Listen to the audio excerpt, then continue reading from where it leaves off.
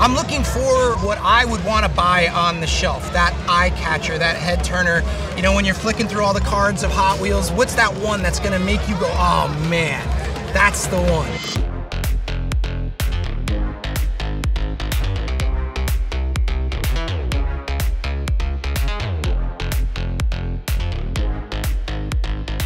Everybody, I'm Nick Calderon, host of Right This Minute. We're in Phoenix at the Hot Wheels Legends store, and we're looking for something that's unique, hopefully handcrafted, you know, garage built. That head turner, you can walk the aisles and you can say, yeah, that's a cool car, that's a cool car.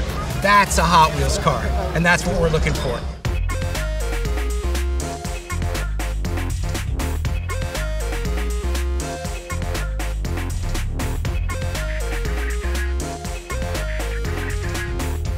My name's Harry Gerke. It's a 1973 Volkswagen Bug. It's got a full tube chassis on it. It's got a Chevy 2.4 liter Ecotec in it. It's very reliable, so we could drive this thing anywhere, and it's got tons of power. I mean, this thing would probably go over 100 miles an hour easy.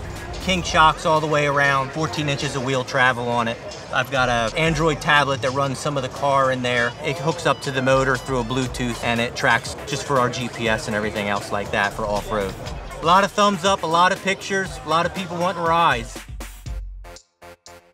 Yeah, my name's Mitch Ellsbury. This is a 2017 Radio Flyer. Well, it's got a 2007 LS3 Corvette motor in it. It's got a 700R automatic transmission, and it's got a Ford Lincoln rear end in it with the factory Lincoln airbags. Driving on the freeway, people go to pass me and they'll slow down. They got their phones hanging out the windows, holding up traffic, thumbs up everywhere I go. The kids love it.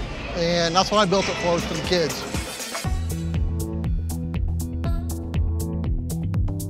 My name's Tony Army, and the car I brought is a 1968 Ford Mustang. Took me about 14 years to do from start to finish. We used a 2006 Ferrari F430 4.3 liter, and then strapped a couple of turbos to it as well from Nelson Racing. The whole car itself is controlled from an iPad. Everything's controlled from Bluetooth. There's no switches, there's no knobs or anything. So everything's either from my phone or the iPad that's in the central console. A lot of components on the car were 3D printed, skinned in carbon. So we tried to really bring all the technology up to date, try to make kind of a modern supercar out of a vintage Mustang.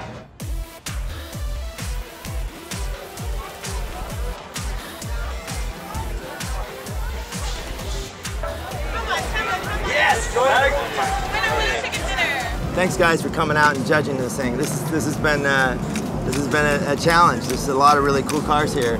So let's talk a little bit about what we like. You know, my favorite car here has definitely been the blue car from Carter, one of the kind of unique builds that we've seen.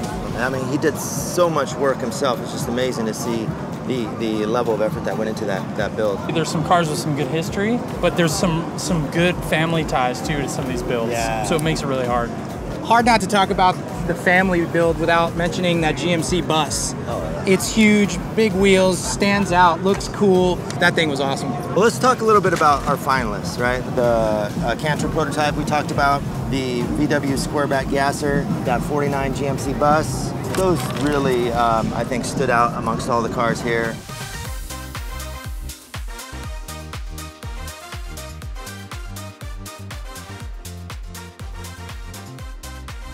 How's it going, everybody? Thanks for coming out to our Hot Wheels Legends tour here in our Phoenix, Arizona stop. So good to have everyone here. Such an amazing turnout of cars. First of all, I wanted to give a big shout out to the Walmart here, and I want to give a shout out to our partners as well. Mobile One, Dickies, Mechanics, and Xbox.